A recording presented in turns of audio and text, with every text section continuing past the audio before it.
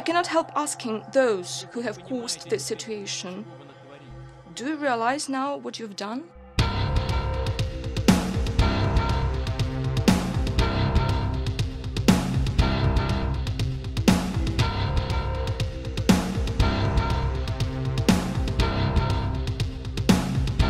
What if I told you that perhaps the biggest news story of the year so far has been completely ignored, or better put, covered up by the mainstream media? No doubt our audience wouldn't be totally surprised by that revelation. However, I think the average person on the street would be totally shocked to find out that Russian President Vladimir Putin believes a war between Russia and the United States and its NATO allies is imminent.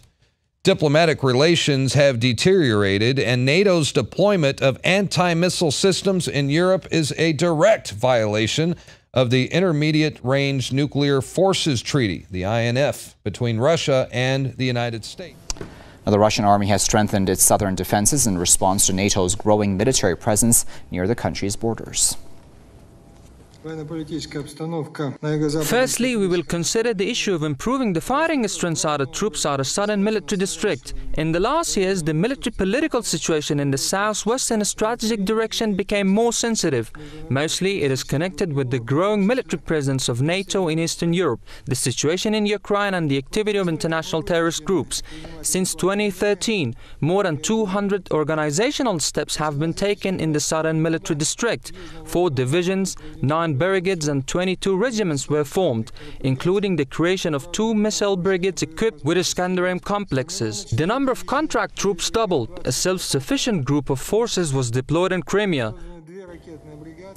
Russian Defense Minister Sergei Shoigu made those remarks during a meeting of military officials in Moscow. Meanwhile, Romania is calling for the formation of a NATO brigade to be based in the country. 6 NATO members, including Poland and Bulgaria, would take part in the task force, which was agreed at the Western Military Alliances Summit earlier this month. NATO has beefed up its military presence in Eastern Europe despite repeated warnings by Russia.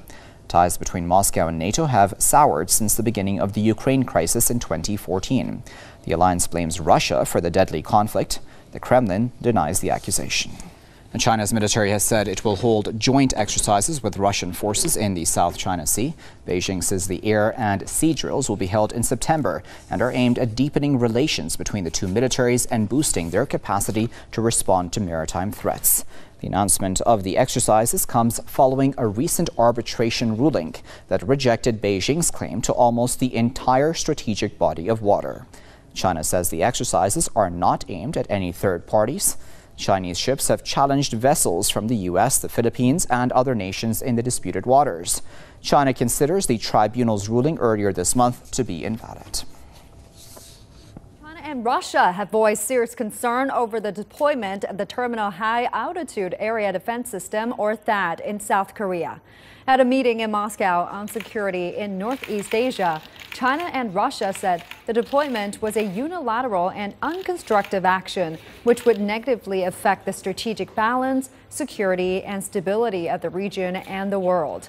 The DPRK is calling for the removal of U.S. troops from South Korea, describing it as a time bomb. A spokesman for the National Peace Committee of Korea accused the U.S. of sending a Patriot PAC-3 anti-ballistic missile battery for a military drill in South Korea.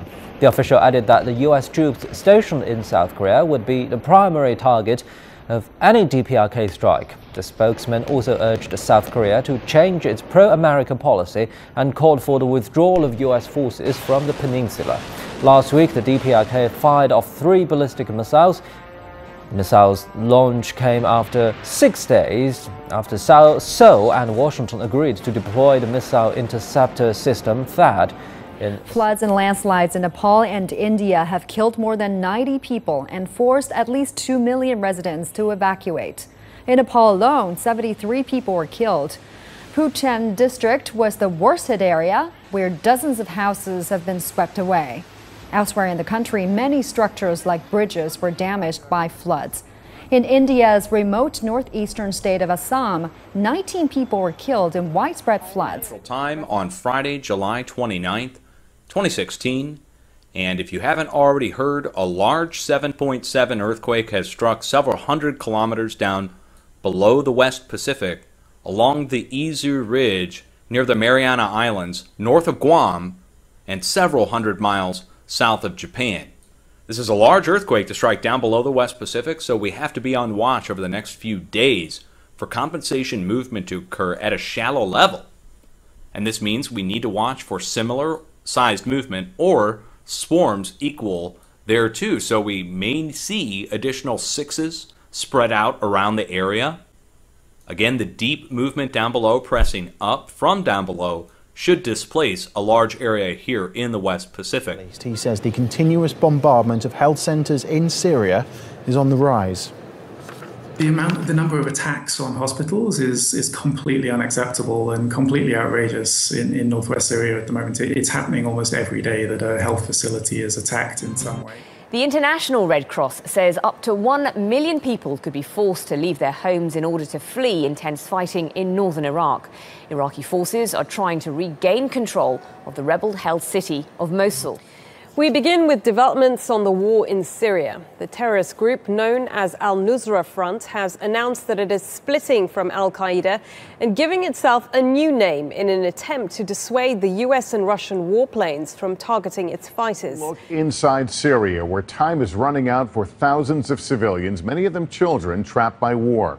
Now they're being told they have a chance to flee Syria's largest city, which is under siege from government forces targeting rebel-held areas. Now to concerns over the Zika virus. Florida's governor confirmed today the first U.S. cases of the Zika virus transmitted by mosquitoes.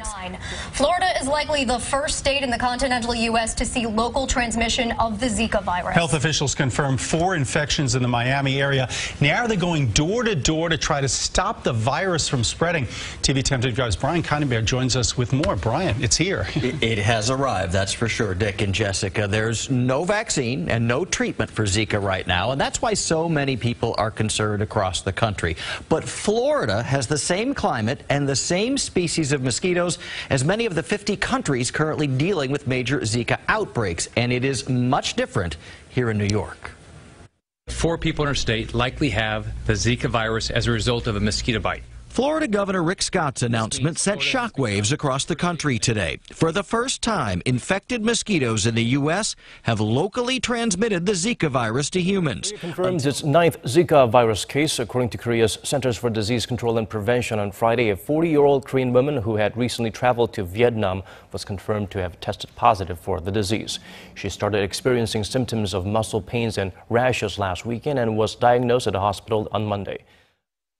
Aid agencies are calling for emergency relief response in Uganda's West Nile districts, where thousands of South Sudanese refugees are being received since fighting broke out in South Sudan in early July.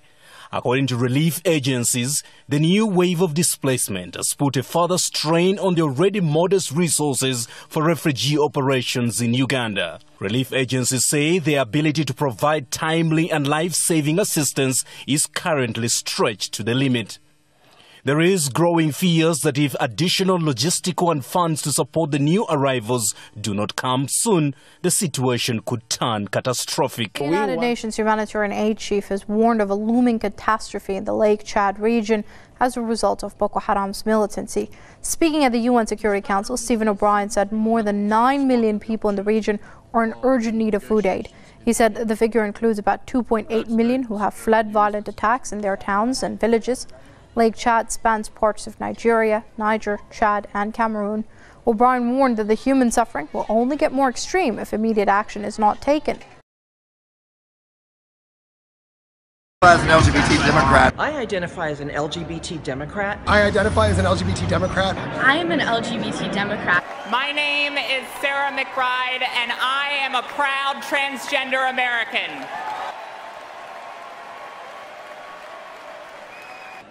Will we be a nation where there's only one way to love, only one way to look, and only one way to live?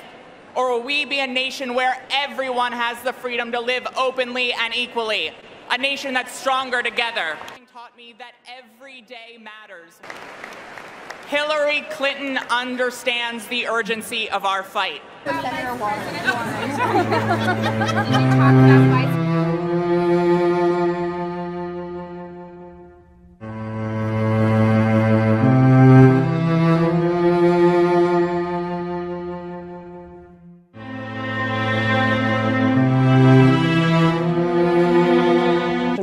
refrains from targeting its fighters. Look inside Syria, where time is running out for thousands of civilians, many of them children trapped by war. Now they're being told they have a chance to flee Syria's largest city, which is under siege from government forces targeting rebel-held areas. Now to concerns over the Zika virus. Florida's governor confirmed today the first U.S. cases of the Zika virus transmitted by mosquitoes. Florida is likely the first state in the continental U.S. to see local transmission of the Zika virus. Health officials confirmed 4 infections in the Miami area. Now they're going door to door to try to stop the virus from spreading. TV 10 Drive's Brian Kindlebear joins us with more. Brian, it's here. It has arrived, that's for sure, Dick and Jessica. There's no vaccine and no treatment for Zika right now, and that's why so many people are concerned across the country. But Florida has the same climate and the same species of mosquitoes as many of the 50 countries currently dealing with major Zika outbreaks, and it is much different here in New York. 4 people in our state likely have the Zika virus as a result of a mosquito bite. Florida Governor Rick Scott's announcement sent shockwaves across the country today. For the first time, infected mosquitoes in the U.S. have locally transmitted the Zika virus to humans. It confirms its 9th Zika virus case, according to Korea's Centers for Disease Control and Prevention. On Friday, a 40-year-old Korean woman who had recently traveled to Vietnam was confirmed to have tested positive for the disease. She started experiencing symptoms of muscle pains and rashes last weekend and was diagnosed at a hospital on Monday. Aid agencies are calling for emergency relief response in Uganda's West Nile districts, where thousands of South Sudanese refugees are being received since fighting broke out in South Sudan in early July. According to relief agencies, the new wave of displacement has put a further strain on the already modest resources for refugee operations in Uganda. Relief agencies say their ability to provide timely and life-saving assistance is currently stretched to the limit. There is growing fears that if additional logistical and funds to support the new arrivals do not come soon, the situation could turn catastrophic. The United Nations humanitarian aid chief has warned of a looming catastrophe in the Lake Chad region as a result of Boko Haram's militancy. Speaking at the UN Security Council, Stephen O'Brien said more than 9 million people in the region are in urgent need of food aid. He said the figure includes about 2.8 million who have fled violent attacks in their towns and villages. Lake Chad spans parts of Nigeria, Niger, Chad, and Cameroon. O'Brien warned that the human suffering will only get more extreme if immediate action is not taken. As an LGBT Democrat. I identify as an LGBT Democrat. I identify as an LGBT Democrat. I am an LGBT Democrat. My name is Sarah McBride. Jessica, there's no vaccine and no treatment for Zika right now, and that's why so many people are concerned across the country. But Florida has the same climate and the same species of mosquitoes as many of the 50 countries currently dealing with major Zika outbreaks, and it is much different here in New York. 4 people in our state likely have the Zika virus as a result of a mosquito bite. Florida Governor Rick Scott's announcement sent shockwaves across the country today. For the first time, infected mosquitoes in the U.S. have locally transmitted the Zika virus to humans. It confirms its 9th Zika virus case, according to Korea's Centers for Disease Control and Prevention. On Friday, a 40-year-old Korean woman who had recently traveled to Vietnam was confirmed to have tested positive for the disease. She started experiencing symptoms of muscle pains and rashes last weekend and was diagnosed at a hospital on Monday. Aid agencies are calling for emergency relief response in Uganda's West Nile districts, where thousands of South Sudanese refugees are being received since fighting broke out in South Sudan in early July. According to relief agencies, the new wave of displacement has put a further strain on the already modest resources for refugee operations in Uganda. Relief agencies say their ability to provide timely and life-saving assistance is currently stretched to the limit.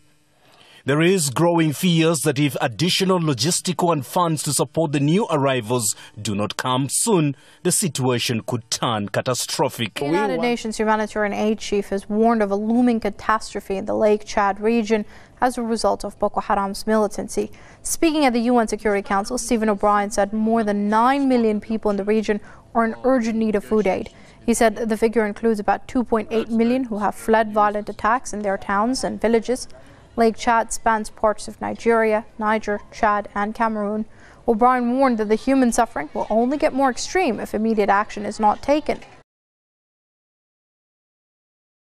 As an LGBT Democrat. I identify as an LGBT Democrat. I identify as an LGBT Democrat. I am an LGBT Democrat. My name is Sarah McBride, and I am a proud transgender American.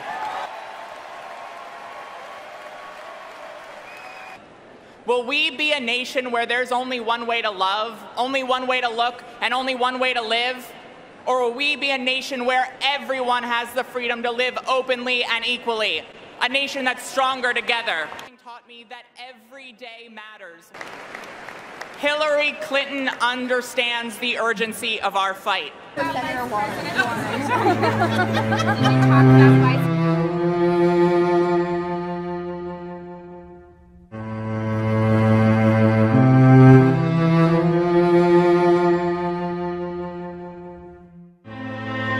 Romania is calling for the formation of a NATO brigade to be based in the country.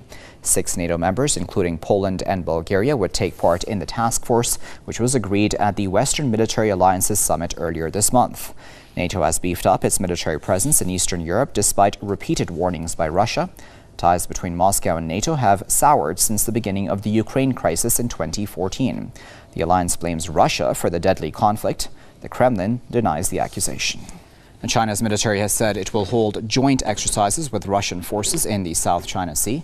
Beijing says the air and sea drills will be held in September and are aimed at deepening relations between the two militaries and boosting their capacity to respond to maritime threats.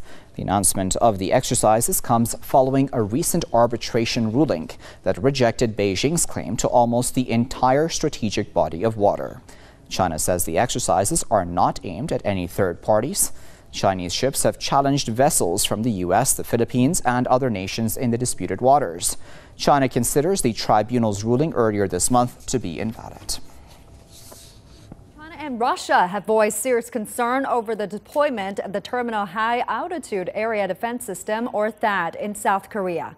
At a meeting in Moscow on security in Northeast Asia, China and Russia said the deployment was a unilateral and unconstructive action, which would negatively affect the strategic balance, security, and stability of the region and the world. The DPRK is calling for the removal of U.S. troops from South Korea, describing it as a time bomb. The spokesman for the National Peace Committee of Korea accused the U.S. of sending a Patriot PAC-3 anti-ballistic missile battery for a military drill in South Korea. The official added that the U.S. troops stationed in South Korea would be the primary target of any DPRK strike. The spokesman also urged South Korea to change its pro-American policy and called for the withdrawal of U.S. forces from the peninsula. Last week, the DPRK fired off 3 ballistic missiles. The missile's launch came after 6 days after Seoul and Washington agreed to deploy the missile interceptor system THAAD. Floods and landslides in Nepal and India have killed more than 90 people and forced at least 2 million residents to evacuate. In Nepal alone, 73 people were killed. Puchen district was the worst hit area, where dozens of houses have been swept away. Elsewhere in the country, many structures like bridges were damaged by floods. In India's remote northeastern state of Assam, 19 people were killed in widespread floods. Time on Friday, July 29th, 2016. And if you haven't already heard, a large 7.7 earthquake has struck several hundred kilometers down below the West Pacific along the Izu Ridge